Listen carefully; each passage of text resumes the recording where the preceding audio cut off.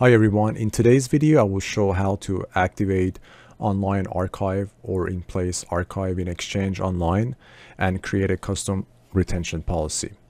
Every mailbox has the default Exchange retention policy that is automatically assigned, and when you start the online archive, that default policy gets activated. The policy does the following: move items that are 2 years or older from a user's primary mailbox to their archive mailbox, and move items that are 14 days or older from the Recoverable Items folder in the user's primary mailbox to the Recoverable Items folder in their archive mailbox.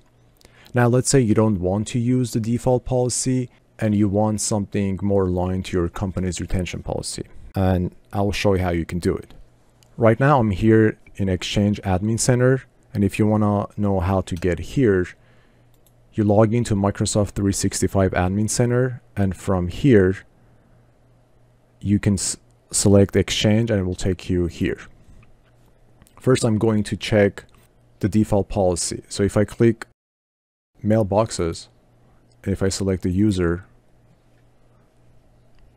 under Mailbox Features, you will see the retention policy's default MRM policy. Now I'm going to change and create my own custom policy.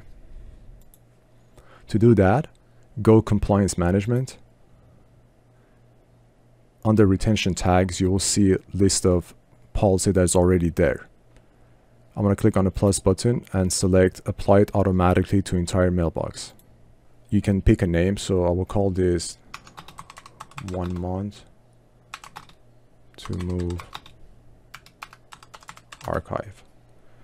For the retention action, I will select Move to Archive. You can do a permanently delete, or you can delete and allow recovery, but in this case I will select Move to Archive.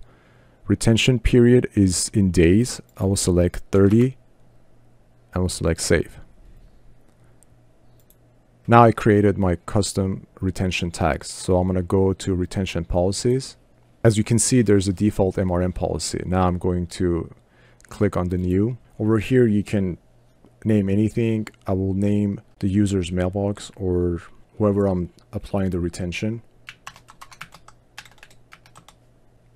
I will select the plus button, and under Select Retention Tags, I will select my retention tag.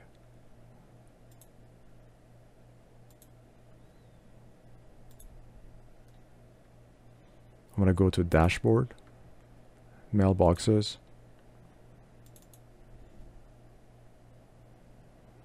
from Mailbox Features.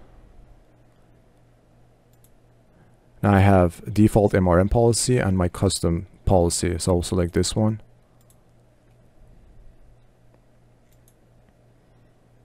Then I will enable in place archive.